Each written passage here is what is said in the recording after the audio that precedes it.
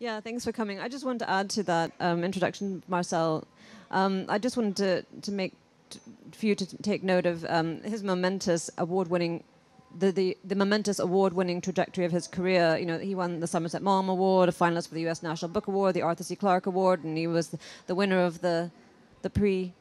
The Prix de l'Inaperçu. Inaperçu.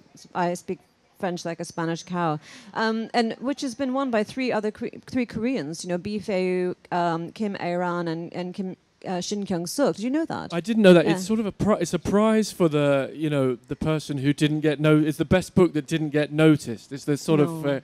No. I mean, I'm very proud to have won it. Well, these are very, established and very highly regarded novelists in Korea. And you've also won the John W. Campbell Award, which is a very prestigious award for writers of SF, whose past winners have included an illustrious list of writers such as Christopher Priest, Ian MacDonald, Cory Doctorow, Richard Morgan, Frederick Pohl, Brian Aldiss, Michael Moorcock, Kingsley Amos, Philip K. Dick, and Arthur C. Clarke.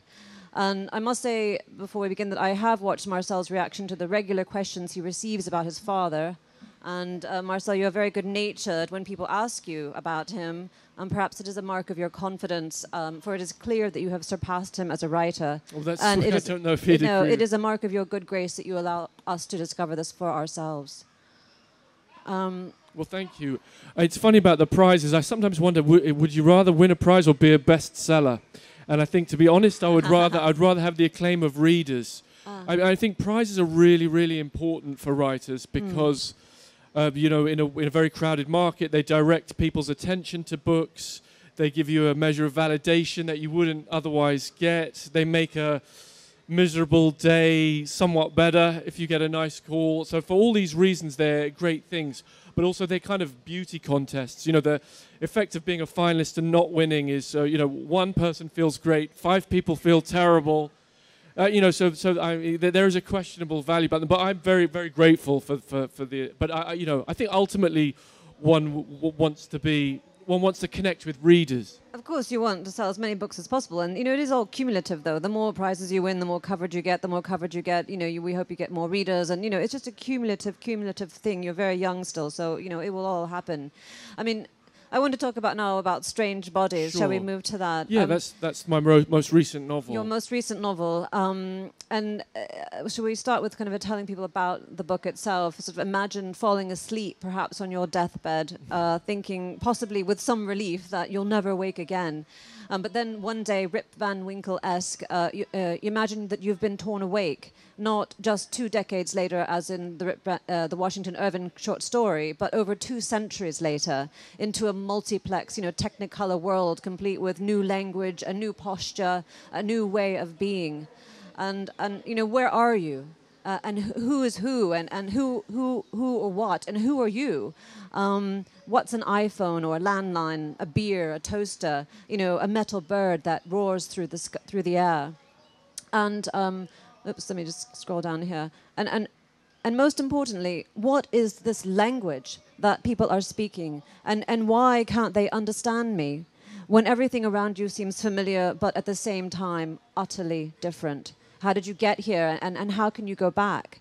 And that is where Strange Bodies takes us, at first through a kind of circuitous route, just long enough to help us move towards that wonderful state where we readers are so involved in the story, in the life of the character telling us the story, that we are 100% prepared to suspend our disbelief. Indeed, as you say in the book, humankind cannot bear much reality. And though this novel talks to us about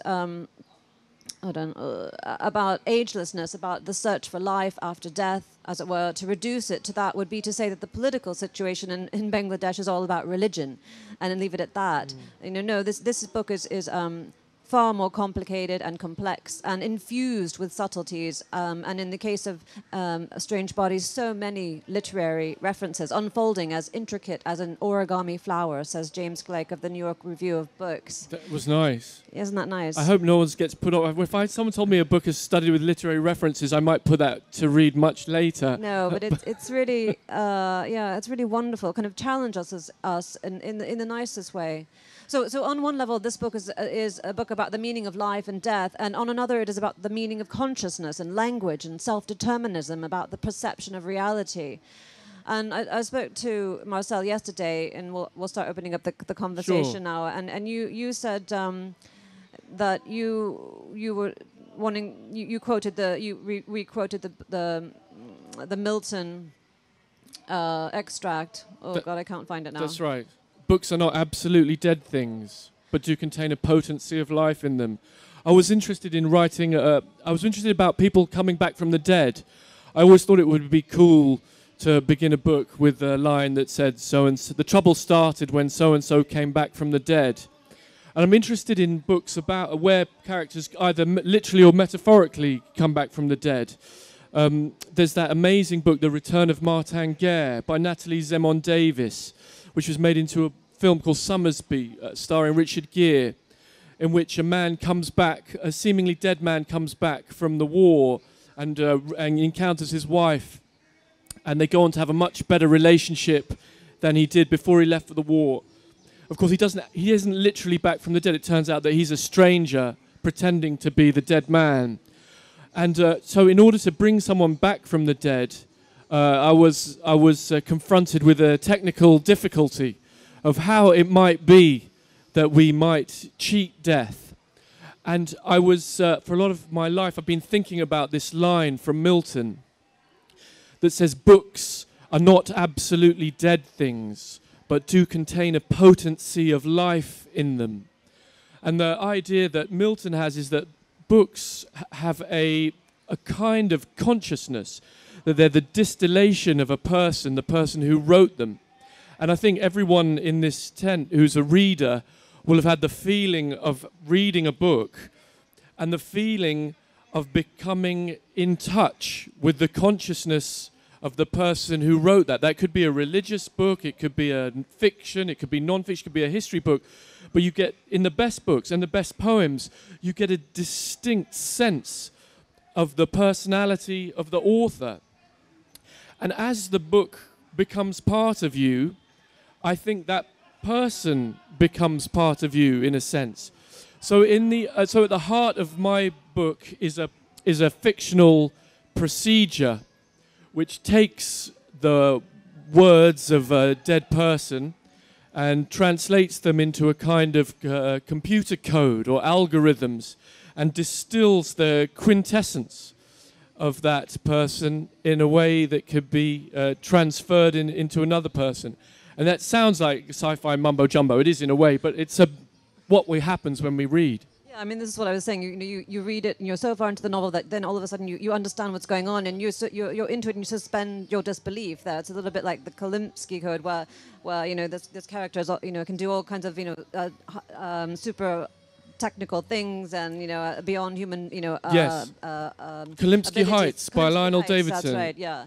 I think for me the themes always come second. The first thing is I have an initial setup, a first line maybe that intrigues me, or a situation that intrigues me, and then I think if you explore something really patiently, and you follow the things that you're interested in, I think themes emerge later. And when I look at the book, I think there are themes, but they're not things that I, at least not in a first draft, consciously attempted to put in. Yeah, you were saying the other day that you didn't realize how much of Edgar Allan Poe has influenced you, and it's how terrible, books isn't as it? readers sort of imprint their souls on ours, so to speak, right? And because it's also the way you think, the language you use, is the ideas you have, the images that become part of your imagination. And I think the danger is you read really bad books. It does. It afflicts, probably not permanent. And what do I mean by bad? Not necessarily bad. I don't know. Morally bad writing. I mean kind of closes down your imagination. And Kelly's right. I had this realization when I reread some Edgar Allan Poe that I probably read far too much of it as a young person. And Poe is terrible for using weird Latinate words that Noel subsequently used. I sometimes have to prune them out of my own writing. Yeah, I mean, I think when I started to read this book, I was thinking of other books as well that have influenced me, and that brought another kind of level of my understanding to this book. Because I was thinking of Schrodinger's Cat and M. John Harrison's Light, another very highly regarded SF novel, and in terms of Schrodinger's Cat, can there be two can the cat be alive and dead at the same time? Right. And a perception of reality. Is the cat alive because we see it, or because we know it's alive in the box? And what gives it life? And that's just one. I mean, that isn't about language making the cat alive. About our belief in whether or not the Yes. cat is alive. And also. I was just thinking that's true, and that's one of the issues in the book is that if you did happen to come back if you were as unfortunate enough to come back from the dead, and not in your own body, as happens to a couple of characters in this book, would it still be you? Are you thinkable with your memories in another body? I think that's one of the... because to me, I feel like people focus on the idea of our consciousness as inhering in our minds. And I always am drawn to that miraculous experience that we all have when you lie in the bath and you look, or on a beach, or sit in a chair and you look at your feet and you think, my goodness, those belong to me. That I'm in here looking at my feet. And you have this illusion that you're a homunculus in your own brain.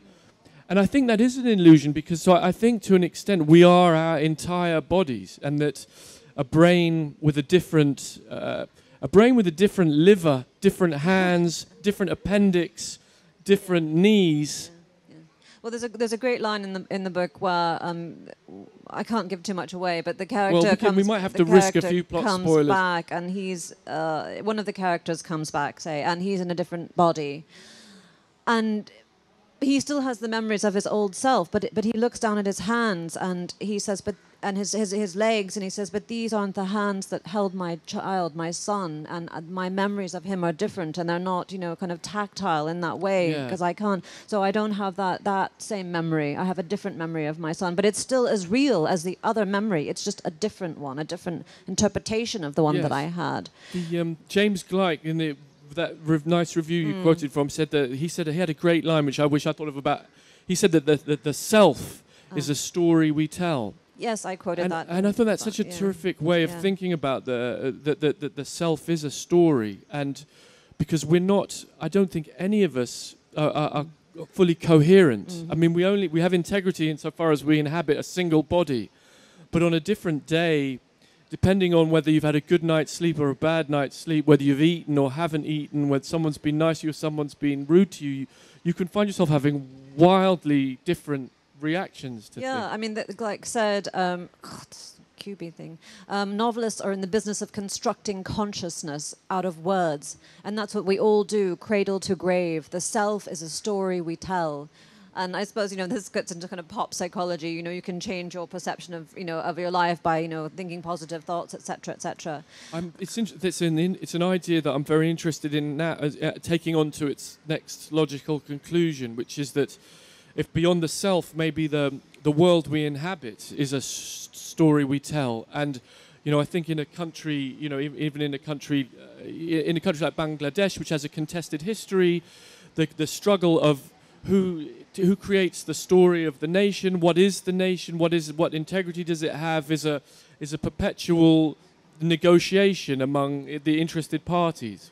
Yeah, I mean, that is a very interesting story about the stories nations tell about themselves. I mean, you've been to Japan. I don't know if you've been to Hiroshima and been to the museum there. And, there's a line there which a lot of foreigners quote is the Japanese were, it was an unprovoked attack on the Japanese, the atom bomb, and that they attacked a school full of children.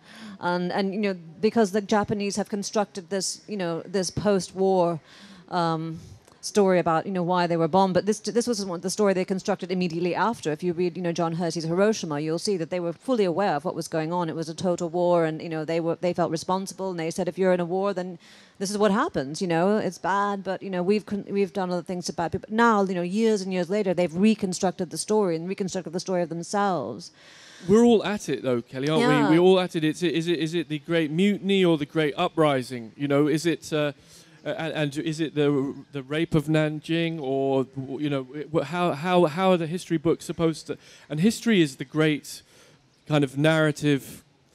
At its worst, it passes itself off as reality, and And really, I think that the forms of fiction are, you see them everywhere, in the way people tell stories, in the way people describe how they went into business, how they succeeded in business. They're all after the fact justifications. After the fact, and creating the hero of the story, aren't they, as well? The and self as the protagonist, things could never have turned out differently. And so I think, that's sort of what I'm interested in, that's something I'm very interested in now and thinking about, is that, that things could have been so different just with add a tiny change to global events, and the world we live in would have been utterly unimaginably different. You talk about in the book Tolstoy. What if Tolstoy? We talked about this yesterday. What if Tolstoy came back to life? At what point in his life would he be brought back? And what is the best? Well, because but Tolstoy, the Russian novelist Leo Tolstoy, is such a remarkable individual. In fact, there's a talk on Gandhi today. Gandhi before India. Gandhi was a big Tolstoyan. Arguably, Tolstoy had the biggest intellectual impact on him of anyone.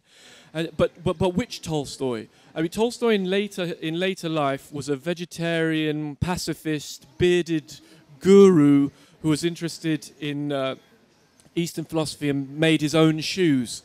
Very badly, I might add. People thought that he never successfully made a pair of shoes, but he kind of insisted on cobbling them himself, to his wife's utter dismay, because she wanted to leave a kind of decent rural life, and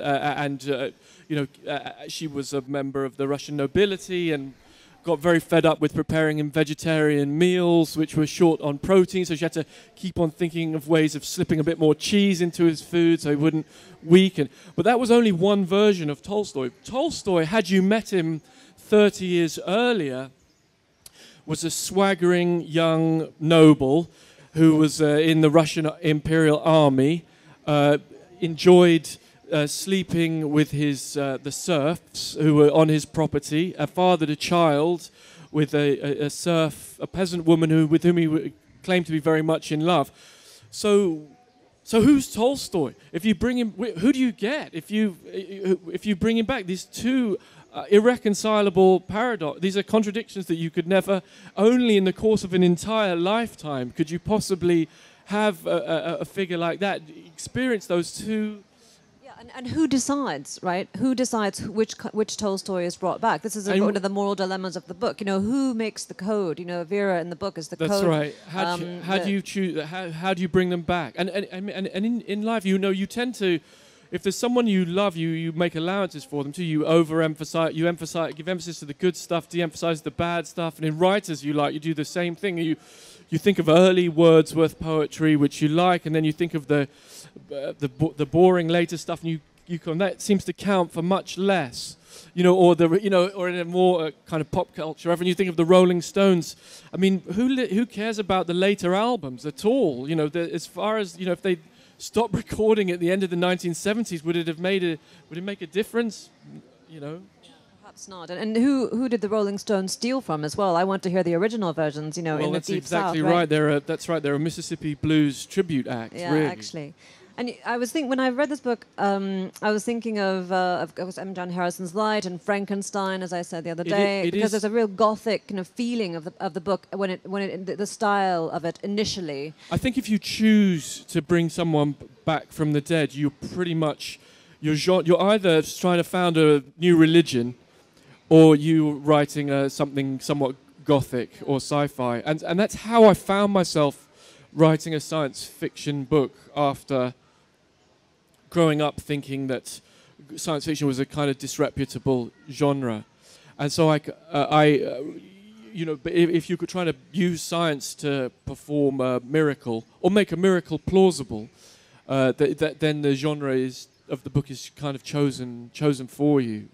Yeah, I mean, SF has had a bad rap, and I think some of the finest writers of our Have you always been an SF fan? No, I haven't. I mean, I've only read a little bit of SF, and there are other people who are like, they know it backwards and forwards. But I think that's intimidating. You see, I think there's an intimidating. I think there's both. There's this false divide between literary fiction and sci-fi, and both sides guard their territory very jealously, and John Mullen was very dismissive. John Mullen, a literary critic in the UK, been very dismissive in the past about science fiction. But equally, science fiction writers can be very hostile about a literary, so quote-unquote, author who's setting up camp in a sci-fi. Yeah, they are. They're a bit clicky, and and it isn't sci-fi, by the way. It's SF. I was reprimanded by this girl I work with at Gollancz, and what's the distinction? I don't know, but I get the sound of it or something. I never really fell upon I think it's really tiresome that people police the boundaries of the genre in this way, and I believe in miscegenation. I was thinking about also when I was reading this book, this quote from, I'm not religious, but this quote from the Bible, John, "The Spirit gives life, the flesh counts for nothing. The words I have spoken to you, they are full of the Spirit and life." And I think that really, But I think that, there's a lot of people, well, obviously there's a lot of people coming back from the dead, more than a few in the New Testament. Yeah, but I think in a Gnostic, the Gnostics were this tendency within Christianity that got. What happened to the Gnostics? They kind of lost actually in history. They became the historical also-rans. But for the Gnostics, resurrection from the dead was also metaphorical, and it was the sense of awaking into your real life and into a real understanding of the world. And I suppose that one of the things that I became interested in was authenticity. Was that in a when are you? I mean, we all have this sense, I think, sometimes that we're more fully alive at certain times than at others. And at certain times you do your job, you get up, you go to work, in a somewhat perfunctory way, and you're not fully engaged with any of it. You days, weeks, months passed, and you're not being fully present maybe in your body. And at other times you feel absolutely vital and have a wonderful connection with nature and with your partner and your colleagues, and that's when you want to be. That's you feel like that's the real me. And then of course it's like a sun going behind a cloud. You lose that, and it's a very, very, for some people, a very, very difficult experience. So I was trying to think, well, how do you maintain that? How do you stay alive? I don't know. By the way, I'd be very happy if someone could tell me. I suppose you allow yourself to, experience the ebbs and flows. I wonder, talk to me a little bit about Nick, because he is a real anti-hero. He's an anti-hero. Yeah. Some people, the central character, the guy, the protagonist of the book, the guy who is telling the story of the book and who's come back from the dead, is an academic called Nicholas Slopen. And he has been asked to authenticate some letters by a dead English writer, Samuel Johnson, who compiled a dictionary in the 18th century. And he's fascinated by these letters because he realizes that they're real letters, but he's never seen them before. And he wants to understand how on earth these letters, where they could have come from, and why he's never seen them. And in trying to understand the origin of the letters, he finds himself getting drawn into this conspiracy, this scientific conspiracy, at the heart of which is an attempt to recreate life, to recreate the illusion of life in a new being. And he is a little bit of an arse, I'm afraid. And I was interested also in seeing whether whether the Nick who precedes there's two Nicky Slopens in the book. There's the guy before he gets reincarnated and the guy after. And I think the miserable process of waking up and finding himself in another body is educational for him. And I think he learns, as crises often are for people, that losing everything. And I think actually arriving in another body would be to lose absolutely everything that is meaningful to you. He's lost his wife, he's been cuckolded. His children who've gone to this other guy who's far richer than he is. He has a chip on his shoulder because he chose to be an academic, and he doesn't have a lot of money. And then ultimately, and he's a bit wet. He doesn't seem to be the most courageous guy who you could depend on in a crisis. And yet he is depended on in a crisis, isn't he? Yeah. And then he ultimately loses well, he seems to lose his body or whatever, and then this other Nick looks at him and says to us, the reader. I mean, this is one of the great things about this book is that it's infused with humor as well. It kind of it leavens it, and in places, and his other self looks at him sitting in the front seat of the car and goes, actually, he is a bit of an ass, But also, he hears him speaking foreign languages and thinks his pronunciation's terrible. Because I was thinking, actually, if you did meet yourself, you think, I can't bear hearing your grammatical mistakes. I hate the way you hold a knife and fork. But it's a true thing in life, isn't it? That don't you find that your arguments with your partner tend to be about precisely the things that you loathe most in yourself, and you project all my biggest arguments with people are about the things that actually the things that I'm not reconciled to in myself, my terrible messiness and my being disorganized.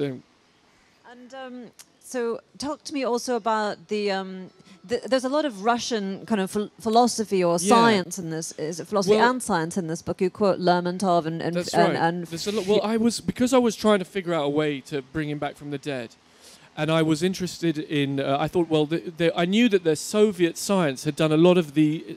Soviet science had always been really interested in what we would regard as dubious areas of study.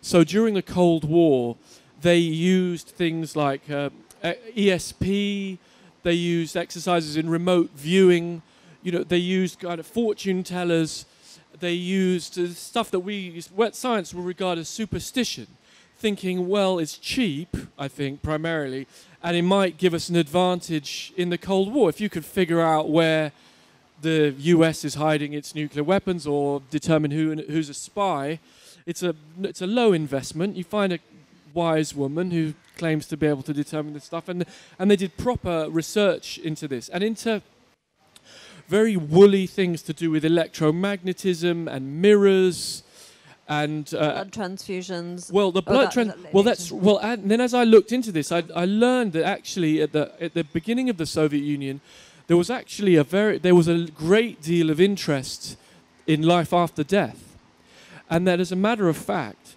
there was a whole Russian scientific tradition who they're now called the Russian cosmists, and it's where a kind of Russian religion and utopian socialism fuse.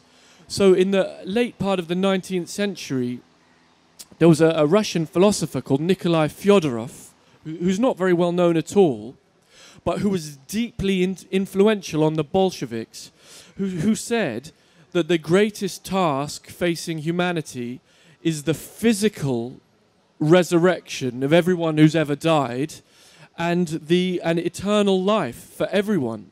And as a corollary of this ambition, he thought we're going to have to colonize other planets, because he realized that there was no possibility of everyone living. Earth is too small to accommodate. Well, it's too small to accommodate us, actually.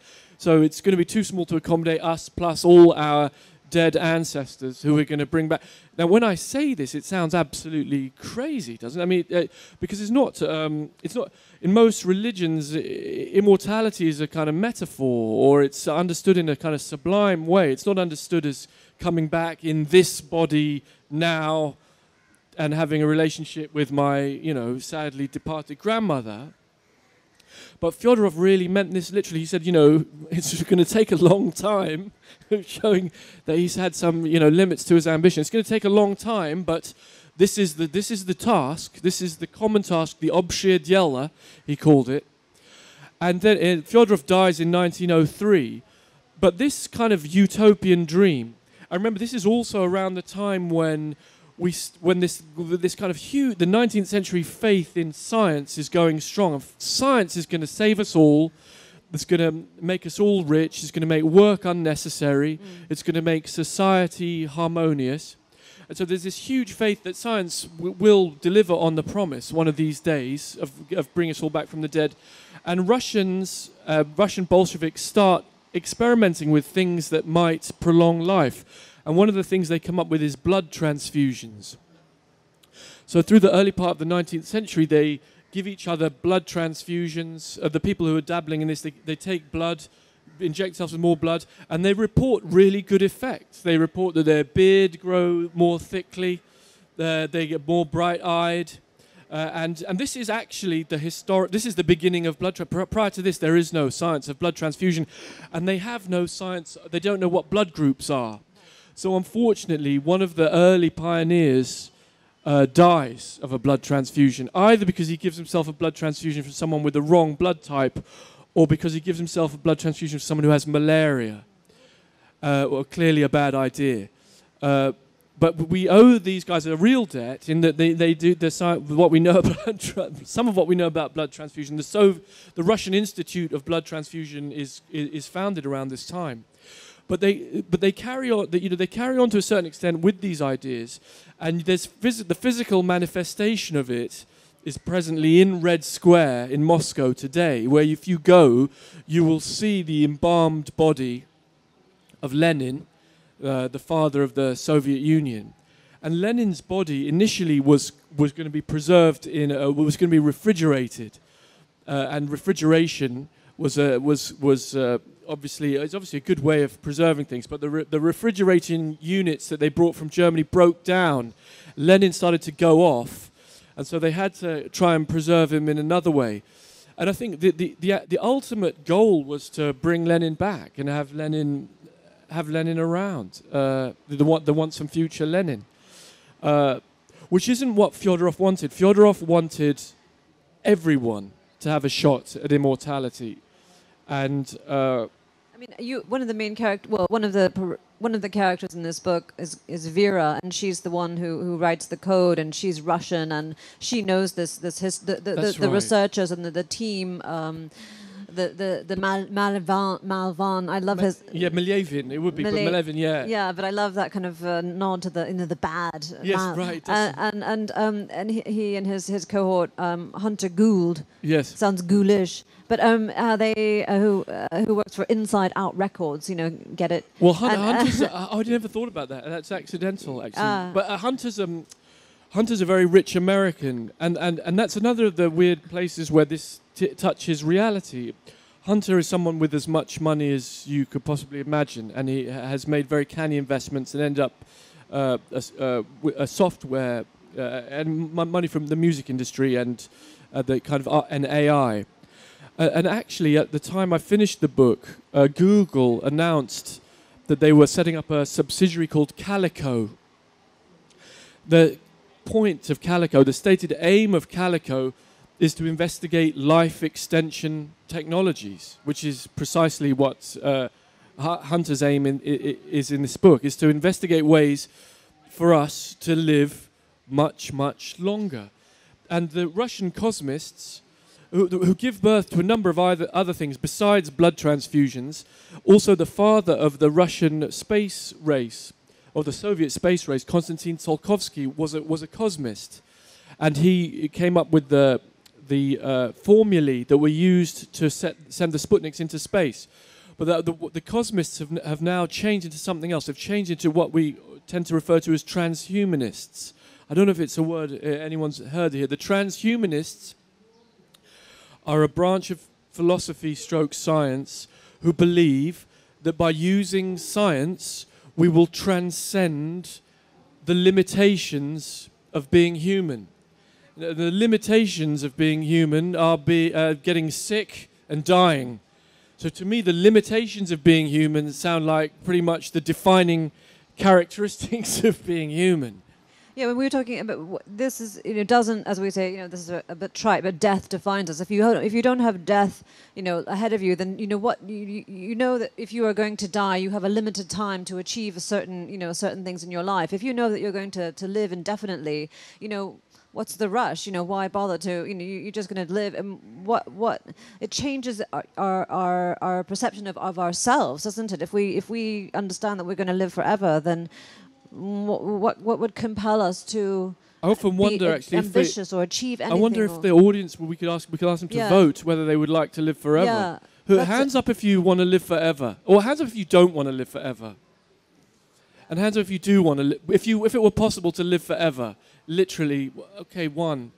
Okay. Well, interesting. Maybe you're a software billionaire, sir. But I mean, I think that's I think there is in California right now, there's a similar enthusiasm about the scope of technology that there was at the turn of the 20th century. I think a similar optimism about science. I think if you've made $1 billion with an algorithm for dispatching taxis to people, you might genuinely think that there's no problem that you can't solve. So why not see if you can live longer? I mean, this, I think it raises, of course, moral issues as well. Who's the one who creates the new person? Who's the one who controls the environment? Where there's, it gives a certain group of people an immense amount of power, and what they do with that power is anybody's guess. And power corrupts absolutely, doesn't it? So and people already and rich people already have more and better life than non-rich people. If it would be, if a class of people manage to make themselves immortal, which they won't, I just don't think it's possible. But my philosophical instincts tell me that. The guy who's behind this, by the way, is a guy called Ray Kurzweil, who's a very interesting fellow. He's the father of the present-day father of transhumanism. And right now, he's somewhere in California. He's an advisor to Google. And right now he's taking a lot of dietary supplements and waiting with his fingers crossed for the singularity that will make, at which point technology will reach a kind of, this kind of threshold point at which it begins to replicate itself, at which at which the sort of graph of its development becomes vertical. It becomes kind of instantaneously more complicated, it sort of becomes unimaginably complex. And he's thinking that maybe he'll be able to have his consciousness uploaded onto the internet. God knows what that would be like.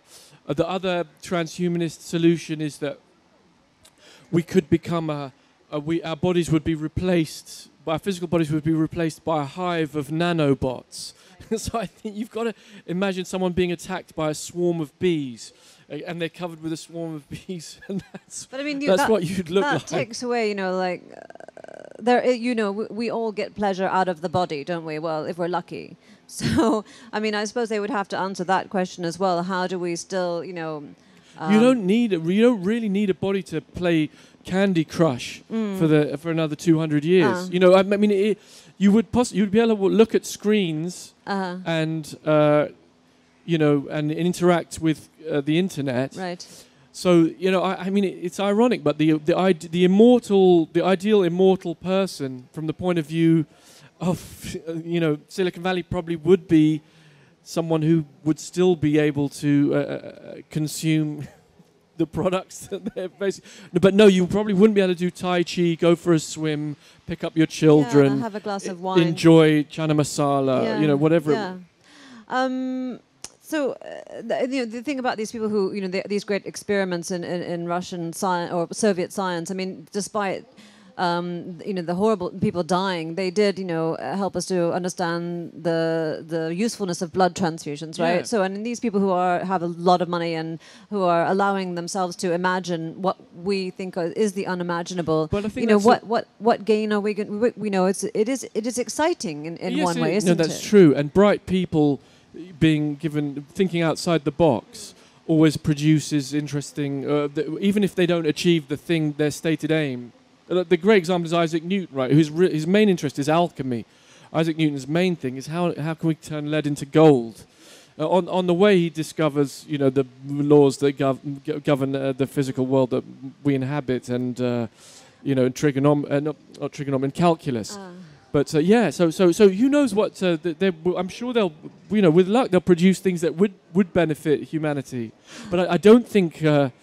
Increased life for billionaires is going to benefit anyone in this tent, sadly. No. One more question, and then we'll take it open to the audience, I suppose. What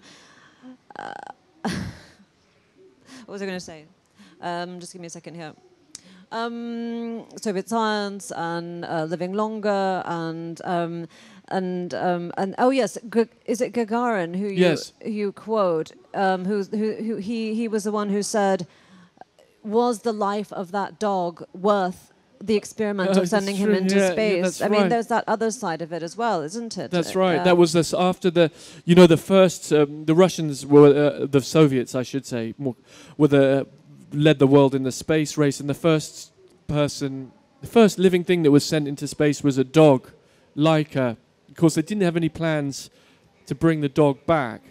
So poor Laika went off into space and gave her life for But the chief scientist said it kind of wasn't worth the life of the dog, which I discovered at the end. It was sort of towards the end of writing the book. I thought I was kind of touched that he would say that because we tend not to be so sentimental about the lives of animals, but all these scientific things do regard sacrifices, but I think progress tends to come at questionable prices. I think we have to be alive to them. And Dostoevsky said it more potently. He said the happiness of all humanity is not worth the tear of a child, which might be putting it a bit extreme, but I'm glad someone said it. Can I ask you about the ending of this novel, and as the end justifying the means? You had this in your mind the whole time, did you? This Nick's sort of rebirth. Yeah, I did. It took me a long time to write the book, and because the narrative kind of fits in. I'm going to make it sound more complicated than it really is. I hope that as a reading experience, it's pretty straightforward, but. My dad said it was a kind of Chinese box, a kind of one of those puzzles. I always thought that would be that shape of it. It was the first book that I wrote where I really knew the whole book before I wrote the book, and in a way that made it worse. That made it much harder to write, because previously I would start with a paragraph that was intriguing and a character, and then you just pursue the character wants something, they go out to get it, and they end with a win, lose, or draw. And that's the all but inevitable shape of all stories. But this one was like kind of, it was like it was like planning a state visit. The Prime Minister has to be there at 12 o'clock and lunch at 3 o'clock, and then they have to be here, and stuff has to fit together and intersect with other events. So it was a bit more... It was a bit more complicated. Do you think your TV and playwriting experience has informed your writing as a novelist? It definitely has, and in a couple of ways. One is that it's made me interested in... I've been really lucky, and I feel like I'm lucky. Thanks for giving me a chance to say I feel very lucky to be here in Dhaka right now, because I think we're all enriched by going to places and meeting other people and hearing other experiences, and luckily I'm blessed in my work. In my other work as a journalist, I get to go to places and ask intrusive questions of people, and I get to listen to their answers, and I feel enriched by that. But the other thing is working in TV and film, and interested in screenwriting and playwriting, is that I'm always thinking about a scene, and I'm always thinking, if you were to film this, what would you actually be looking? What would you actually see?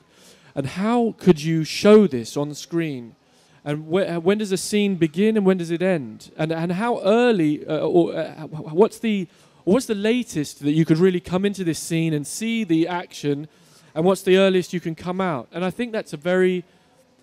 And what's weird is then when you actually go and read great writers of the past who would never have seen anything on TV, but when you read Dickens, I noticed with Tolstoy, actually. And Tolstoy, War and Peace is there's a masterful... I know it's got a bad rap as being a long, boring Russian novel, but I think only the first 100 pages or so really are somewhat boring. The rest is very, very short, vivid, cinematic scenes. And you think, how did he... like with Dickens, you don't necessarily think about the characters as much as the... Well, you do, of course, the characters, but the setting, you're just there, aren't you? But think how much he was crazy about the theatre. He was crazy about the theatre, and he acted the stuff out. I think he had a mirror, and he would pull faces in the mirror when he was describing a character, Mr. Queeg. I don't know that. My uncle told me that, and I believe everything my uncle tells me. So, and I'm sure if my uncle said it, it's true. But yeah, he said that he... And if it's not true, it should be true, right? It's one of those things that, it's true if we make it true. I mean, I think you do yourself a disservice by saying this book is very straightforward, because I mean I thought that was one of the joys of reading it. It wasn't of course it has a linearity to it, where you're pulled through from the start to the finish and you want to find out what's going on. But it is, as somebody said, it's a bit as this origami book. So you're always thinking, where is he going with this, and where is he going with this, and why is he showing us this, and then in the end it all you go, oh wow, and it all fits together, and it's just it gives me thanks, chills. Kelly. Well, I couldn't ask for higher praise. And can we say about the deal you signed the other day? Is that top secret? We can. I don't. No, it's not secret. But I don't. I don't think. I'm not. I was really lucky enough. Well, I've sold the. I've signed a deal to do the for a TV adaptation of the book for a really good production company. But Kelly, I was telling Kelly this. Obviously, I'm pleased, but. These things take a long time to come to fruition. If they ever happen, I would hate to have to estimate the chances. I certainly wouldn't bet my house on it happening. No, I was reading this book and I thought, this is so cinematic, or not necessarily cinema, but it's just so perfect for a TV adaptation, because who's going to play the main character, and who were we saying the other day? Benedict Cumberbatch. But I don't think Benedict Cumberbatch. He's too. Nick is so kind of sloppy, and he I don't know if he can be. I wanted my great regret is that Philip Seymour Hoffman can't play a Hunter Gould. He would have been really. I think he would have been good as Nick. Well, he would have been. Yeah, he was a very good actor. Yeah. So, shall we open up the audience questions to the audience? Shall we? Are you happy to? Yeah, happily. Yeah. Okay. Hello. Hello. The mic's coming. I've just come about 10 minutes ago. I was hearing that you were talking about bloods and all that. But Dracula tried that. Yes. It wasn't successful, was it? Well, no, that's true. But that's so interesting that you should bring up Dracula, because so Dracula's written towards the end of the 19th century, and it is also a book about coming back from the dead. Yeah. In a way, right? But it didn't work out for Dracula. Well, you know what? Coming back from the dead never works out. That's the lesson that fiction tells us. It never works. Whatever the story is, it could be Frankenstein. It could be the story of the monkey's paw, where they want to bring back their dead son, and then he's been killed in a horrible industrial accident, and they're given a wish to bring him back from the dead. So they wish. Oh yeah. And then they hear a knock on the door. Oh my goodness. And they think, oh my. He was burnt and everything. And when he's to come, he was just burning, and he was really terrible. So they don't. So they have to. So the last wish is they wish him to go away. Yeah. So it never works out. So that's one of those wise things that fiction tells us that we perpetually forget. But the other thing is every age is interested in coming back from the dead. I mean, if you go to the British Museum, as I often do, and look at the Egyptian, the preserved mummies, and you see they've all been preserved with their pots of perfume and their cats and their slaves, because they want to come back from the dead. But then in the early part of the... But all the inner organs. All the inner organs preserved in special flasks. But then in the early part of the 19th century, when Mary Shelley's writing Frankenstein, what's the great scientific hope of the early 19th century? It's electricity. Mm-hmm. Electricity is the great hope. So they think, well, the secret of life is bound to be electricity. And so Frankenstein's monster is reanimated with a massive bolt of lightning. By the late part of the 19th century, they don't know, well, what is it? It's blood. So it's blood transfusion. Then the early part of the 20th century, refrigeration. Yeah. Walt Disney, the great myth maker, also wants to live forever. Walt Disney had his body cryogenically frozen. Walt Disney's corpse was frozen solid, and people are still doing this, not forgetting the basic science that water expands when it freezes. So if you get frozen, all your tissue is going to be destroyed. This is why food doesn't taste as good when it's been frozen. But thinking, well, probably science will be able to solve that. And what's the great scientific hope now? Computers. So that's the great promise of eternal life. No, or people can do what Joan Collins does: cell therapy. Cell therapy. Well, that's right. And it'll be something else in a few years. But you're absolutely right. Dracula illustrates a very important point about eternal life. that we always infatuated with it, and that it never turns out well. Yeah, that's why. Thank you for your question. These are all, called horror stories. You see all in the horror stories. They're the clues in the title, in the genre. I actually have two questions for you. Since you said you often look at your toes and you're amazed by how you own it, do you think that? Do you just think that we are our bodies, or are we more than our bodies? That's that's such a good question. I think we're more than our bodies. I think this is my intuition, and everyone in this room must have their own answer. But I think we're we're involved with each other more than we think. I think we are also the people we love.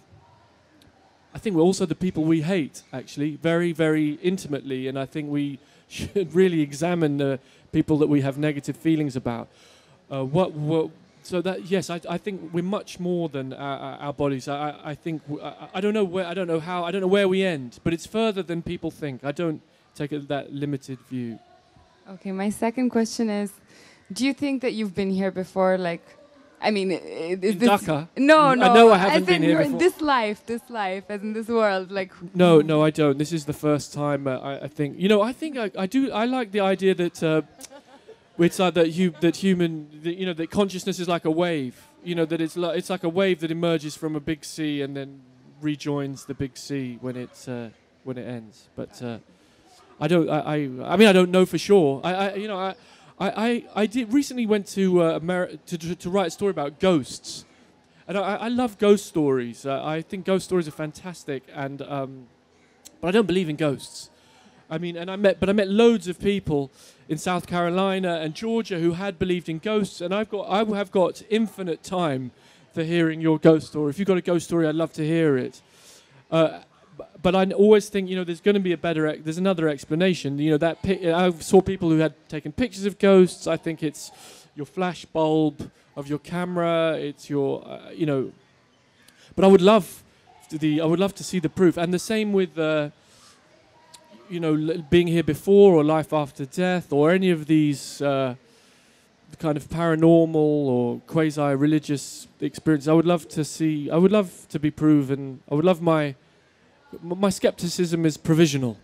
Who was it who said, I would give 5 years of my life to see a ghost? Because for him, that would prove that there is life after death, right? So I thought that was a very interesting... Yeah, no, I think... Yes. I'm really glad you mentioned Ray Kurzweil's Singularity is Near. Oh, good. And the idea of so the human consciousness being, uploaded in a computer.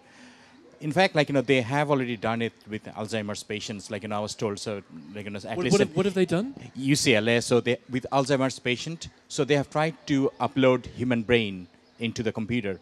So, how did that go? I've been told they are successful, and they're 15 years away from uploading the whole brain. That's University of California. Yes, at Los Angeles, UCLA. But my question was, I was watching Interstellar, going back to your idea of ghost, and ghost being... I haven't seen it, but I keep meaning to. So right. And there is this interesting observation that the whole Apollo expedition was controversy, it was a hoax and all that. Well, it wasn't real. They did it on a film set. They did it on a film set, and if you look at the flag, it's clearly waving. It's waving, and there's no wind on the moon. Right. But the observation was they're trying to change the textbooks, and because the whole idea was to drain out the Russian resources. So getting the Russians involved in spacecraft and sending Laika abroad, over space and all that. So what's your take on that? Well, that's the history's back to front, isn't it? Because the Russians were first in space, and it was the Russians beat the Americans to the punch, and the US got into an absolute panic about it, and then so Kennedy launched the race as a way of getting equal with the Russians. And I mean, I think they didn't need to. Russia bankrupted itself, and I think there was an element of economic warfare with Russia, but I think it was more overt that the arms race also bankrupted Russia. The American economy was so much more efficient than the Russian one that it was able to afford the much greater military spending as a smaller percentage of its GDP. So And no, I don't believe that the Apollo landing was a hoax. And that's probably a separate conversation. Uploading it's fascinating what you say about uploading an Alzheimer's patient's consciousness onto a computer. Now, I would quibble that their consciousness was uploaded onto perhaps. It's kind of one could imagine. It's imaginable that you could be your memory, your failing memory, could somehow be bolstered. Maybe you could store memories on an external thumb drive. Maybe you could transfer memories from one person to another. This is easily imagined. You know why? Because we're already doing it. We transfer memories from one person to another through the form of a book. And we bolster our failing memories by writing things down and looking at them later. So I wonder if this is I don't think this is a huge leap from that. But the idea that someone's entire consciousness is put onto a computer, to me, there's the philosophical question it raises is, how is my consciousness separate from my body? Yeah. So what something of me is going to be lost but it's a fascinating area of research, and I'm glad you mentioned Ray Kurzweil, because, if he's one of these people of whom we might say if he didn't exist, we would have to invent him, because he raises so many important questions about what it means to be human, what are the legitimate aspirations of science, what consciousness properly is. He's a very important, thoughtful presence on the planet, who may be here for some time. Let's take one more question and then we'll wrap up. Last question. What does being alive mean to you? What does what? What does being alive mean to you? What does being alive mean to you? Being alive mean to you. Wow. I suppose being alive, to me, and I'm glad you asked the question in a way, because I suppose it's one of the deep reasons, or was one of the feelings that I hope people come away from my books with, which is a feeling of wonder and gratitude for being alive. Because sometimes the books I write, they seem a bit gloomy and strange on the surface, but I hope that in the end you get returned to the fact that being alive, that our planet is beautiful, we're lucky to be here, it's finite, we have a duty to each other to take care. For me, it's just it's wonder, I think, is what being alive means. And I have to say, I constantly lose sight of that, because I constantly become impatient. I'm rude, I behave badly, I'm not nice enough to I'm not patient enough. And I think so I constantly try and I think for anyone this is a struggle to return yourself to that central fact of kind of gratitude and wonder. Okay, I'd just like to do you want to have one quick question? You said you want to raise your hand quickly. Just one more. Hello. Hi. To add to what he was saying, kind of like a comment on that, is to say that uploading a human brain onto the computer and to recreate a person is problematic, because our behavior, the person that we are, is actually intimately tied down to the bodies we inhabit, down to our behavior being manipulated by bacteria in our gut. So if I were to transfer the person that I am, just to upload a scan of my brain, for example, would not in fact recreate who I am. That's a very, very good point. That we are the hosts of a number of other existences, right? Yeah. So who exactly is a human being? It's the behavior of a multitude of organisms that are inhabiting a human body. And even if I were to upload something, then what exactly would be uploaded? Is it an accurate, for example, say, would it not be easy to change? I think, for example, that I am selfish or perhaps confident in some way, I have this trait. So I would insist that this trait be represented in my scan, which may or may not represent who I am based on how other people Maybe feel. you'd like to improve yourself slightly, or before you get uploaded, you might want to do some cosmetic surgery on your personality. Perhaps. Be tweaked. Or perhaps that I have this sense of who I am that may not entirely match with how other people see me. Almost certainly the case, right? Yeah. Does anyone's sense of who they are match with how other people perceive them? I'd say almost in 100% of cases, no.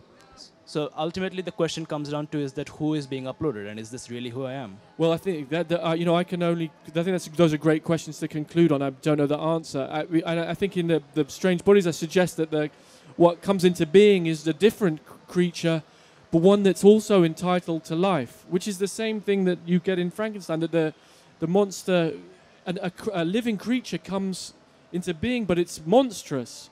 And yet it's sort of entitled to compassion and life. We end up creating more things, but they're different from what we intended.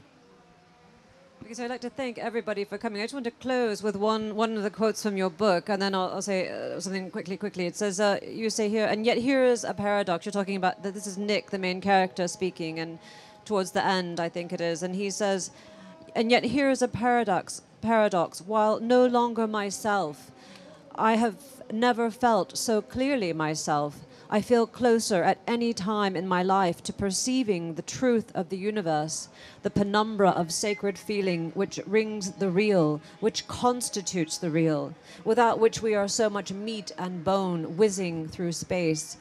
Mono no aware, the Japanese call it, that feeling over things which suffuses their art with stoic melancholy, the only true response to the transience and beauty of our experience. So this book is, it just like inhabits your soul, and I think, you must turn the page on the Theroux family, and this is the writer that you need to be reading here, Marcel Theroux. Please raise a hand for Mr. Theroux. Thank you so much for coming. Thank you, and thank you for having me here.